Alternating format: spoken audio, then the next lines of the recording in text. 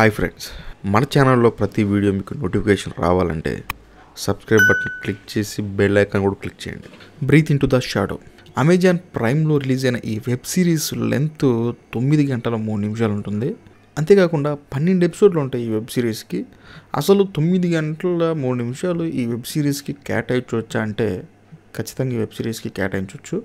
బేసికల్గా ఏ వెబ్ సిరీస్లో అయినా సరే కిడ్నాప్ అవటం, వాళ్ళని పట్టుకోవటం ఈ ఫార్ములా నడుస్తుంది. బట్ దీంట్లో ఉన్న ఒక పాయింట్ ఏదైతే ఉంటుందో, ఒక ఐడియా ఉంటుంది చూసారు, చాలా స్పెషల్ అనమాట.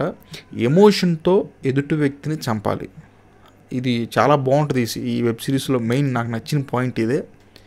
అసలు ఆ పాయింట్ ఏంటంటే, జస్ట్ ఈ కథని వన్ లైనర్ ఏంటంటే, కిడ్నాప్ అయిన తన కూతుర్ని కాపాడుకోవటం కోసం ఇద్దరు తల్లిదండ్రులు వరుస హత్యలు చేస్తూ ఉంటారు. ఏంటంటే, అభిషేక్ బచ్చన్కి నిత్యామీనన్కి ఒక 6 సంవత్సరాల కూతురు ఉంటుంది. ఒకరోజు నిత్యామీనన్ తన డ్యూటీకి వెళ్ళినప్పుడు అభిషేక్ బచ్చన్ ఏం చేస్తాడంటే తన కూతురుని ఒక బర్త్డే పార్టీకి తీసుకెళ్తాడు. ఆ బర్త్డే పార్టీలో అన్ఎక్స్పెక్టెడ్గా తన కూతురు కిడ్నాప్ గురైద్ది. కిడ్నాప్ గురైన తర్వాత పోలీస్ కంప్లైంట్ ఇస్తారు, వెతుకుతారు. 1 నెల అయిపోద్ది, 2 నెలలు అయిపోద్ది, 3 నెలలు అయిపోద్ది. చిన్నగా కూతురు చచ్చిపోయిందని నమ్మటం మొదలుపెట్టి 9 నెలలు అవుతుంది. వాళ్ళు కూడా ఆటోమేటిక్గా ఆ కూతురుని మర్చిపోయి వాళ్ళ పనులు వాళ్ళు చేసుకోవడం మొదలు పెడతారు.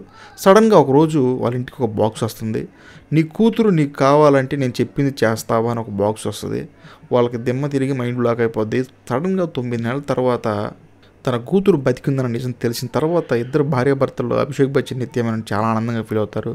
కానీ తన కూతుర్ని కిడ్నాప్ చేసిన సైకో కిల్లర్ ఏం చేస్తాడంటే, తను బతికున్నట్టు వీడియోలు, తాను ఎప్పుడైతే ఆ బాక్స్ ఇంటికి పంపించాడో ఆ రోజు న్యూస్ పేపర్ తన కూతురు చేతిలో పెట్టి, నీ కూతురు ఈ రోజు కూడా బతికే ఉందని ప్రూఫ్స్తో పెట్టి, తాను నేను చెప్పింది చేస్తే మీకు మీ కూతుర్ని రక్షించేస్తా అంటాడు. సో చివరికి ఆ హత్యలు వీళ్ళు చేస్తారు. చివరికి తన కూతుర్ని తగ్గించుకున్నారా, ఆ సైకో కిల్లర్ని పట్టుకున్నారనేది ఈ సినిమా మెయిన్ కథ. పర్ఫార్మెన్సుల విషయానికి వస్తే అభిషేక్ బచ్చన్, నిత్యామీనన్, అమిత్ షా వీళ్ళ ముగ్గురు ఈ సినిమాకి మెయిన్ ఇంపార్టెంట్. వీళ్ళ ముగ్గురు మీద ఈ సినిమా మొత్తం రన్ అవుతుంది.